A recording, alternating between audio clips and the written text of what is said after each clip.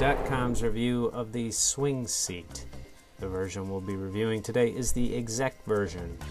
Here's the unboxing from MovieDemo.com.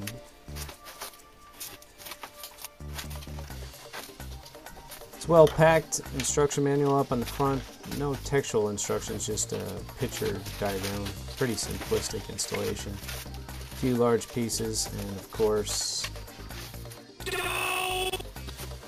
I could have edited that blunder out, but what fun would that have been? So when you open your box, now you'll know that there's a few extra pieces, and that's probably why it weighs a little bit more. Anyway, moving on, here we go.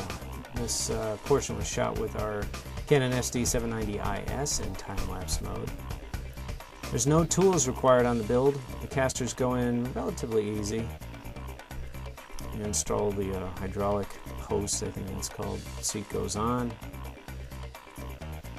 And then, of course, another one of my moments.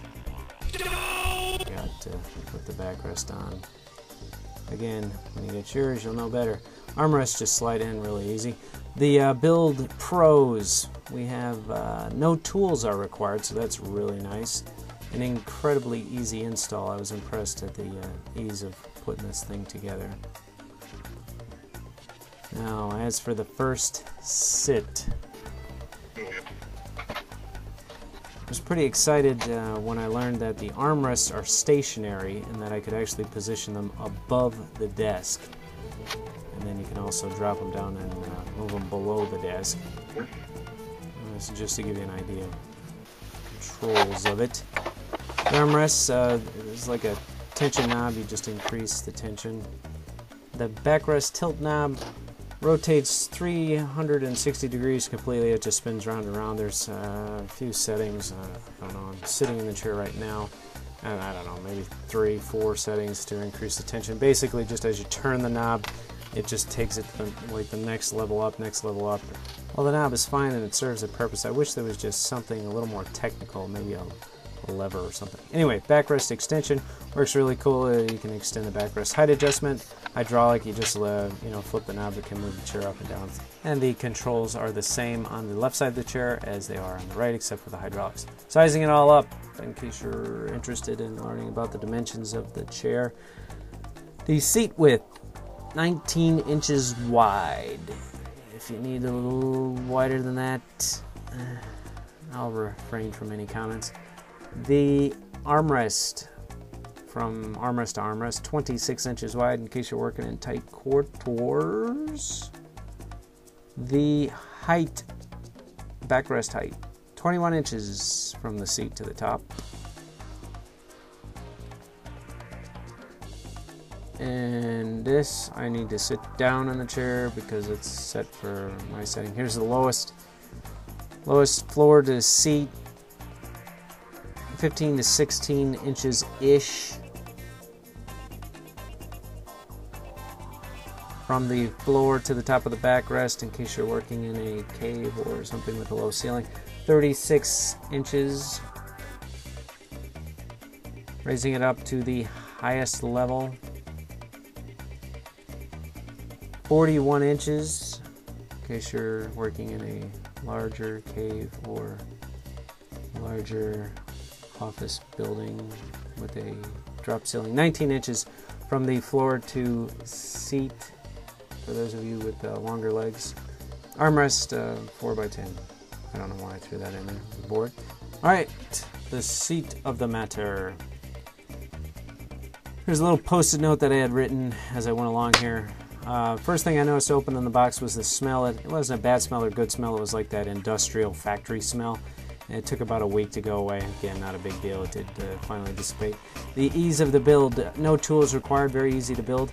The first sit, we got an email from them as well as a note in the box itself talking about the first sit and how to set it up. It seemed like very crucial that you put it in this position before you do anything else, and that added to some "why do I have to do this?" question mark type stuff. But eventually we just found found what I was comfortable with, and it works great. The backrest knob is pretty cool. You can adjust it. This is for depth, slide it back and forth. The backrest tension knob, I wish it could have been a little bit better, a little stronger, not stronger, a little more defined on what setting you're actually in. And then the, I don't know what is my next, what is the height of the desk? Oh, we talked about that earlier in the review. Good communication, very good email with them in terms of when it shipped, what's in stock, and then a little note when it arrived telling us the seat position. So they're very aware of that they sold a product to you, and they keep you really well informed. And another little note, here's probably the only real negative. It's not so much of a negative. The armrests, when you get up and down, tend to move. Even I have it pretty tight, and just standing up, they move slightly, and it's not that big of a deal. I can reposition them, put them back into place without much drama. And actually, I kind of like sort of like spinning them in over like my legs, kind of like a Star Trek captain's chair type of thing. The other item is that they could have grooved the metal rods that stick down in the chair for the armrest. Now, if they groove them too much, then that limits the, how shall I say, the customability of it. However, they could have threaded it a little bit, but eventually the threads would, strip. So, possible solutions to that, but not that big of a deal. So the big question, what's the therapeutic value of the chair?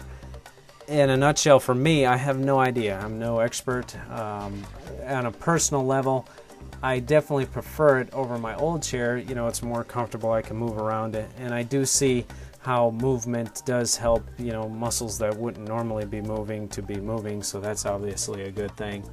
As for leg pain, I've really never suffered from that in a normal chair, so I can't really comment on that.